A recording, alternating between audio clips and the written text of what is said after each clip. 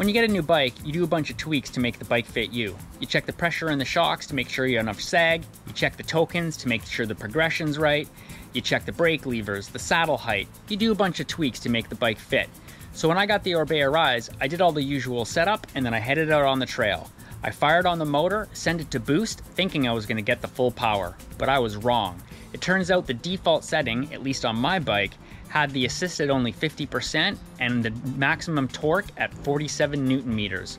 So I just finally got on the app and I just boosted it up to a full 60 Newton meters of torque and full assist. I'm gonna head up to my favorite Lower Frome trail and I'm gonna test both settings, the default boost and my new full boost on the climb to see if I really notice the difference. The next morning. So, did I notice a difference? Holy shit, yeah, I noticed a difference. It was like having a whole new gear. When I went to the old boost, it felt like I was pedaling through molasses compared to the new boost. Honestly, I started to understand what people with the full powered mountain bikes were talking about. I rocketed up the fire road. It felt crazy.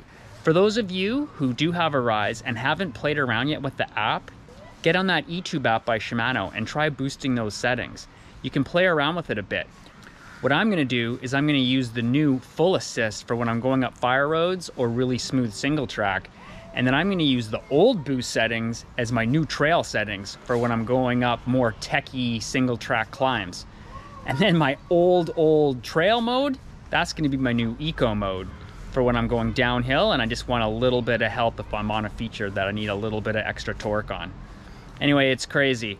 What a difference. I can't believe that it's been almost a full year of me not getting in there and playing around with it.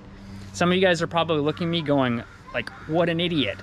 But I also have a few friends with the Orbea Rise and they had no idea that the default boost wasn't actually the full power assist. So anyway, if you're a Rise owner, hop on the app, play around. You might be able to find some settings that really help your style of riding.